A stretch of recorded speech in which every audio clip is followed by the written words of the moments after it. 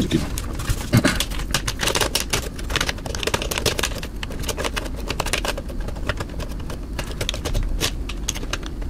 Okay, this went in, and the reset button also in.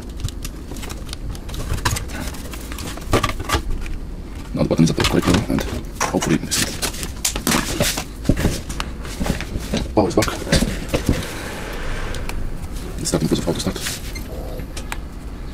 The light is working, and that's pretty good. So yeah, fixed it. I didn't really need to add extra plastic to it, but the soldering iron was. Also don't remember the screws, put them back. Okay, so computer started, and now press it. The button itself, something is wrong with it, but I do a long press. I could use an external button for that. Maybe I'll do that.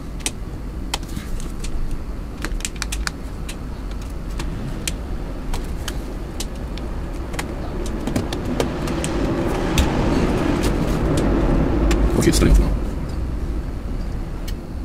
Okay, I'll leave it like this. To use an external power switch, all I need is these two pins to be shorted somehow, so it's nice jumpers there. But for now, I'll leave it this way.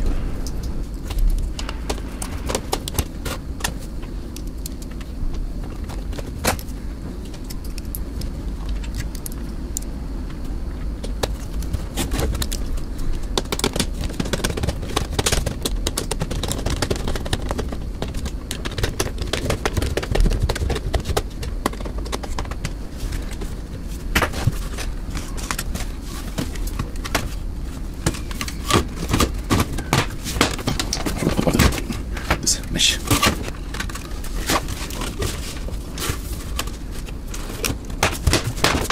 Okay, let's try now, see if it works.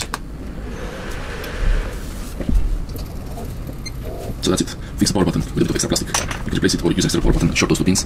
I wanted to make sure the light works because I like to see the light to know the computer is on, so that's why I soldered the pins there. But it's only because it was broken. If it didn't break, it would be okay. I wouldn't do that. I hope this helps you. Thanks for watching.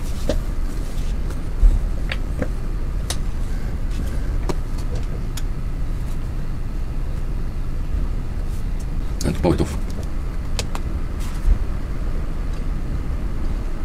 Perfect.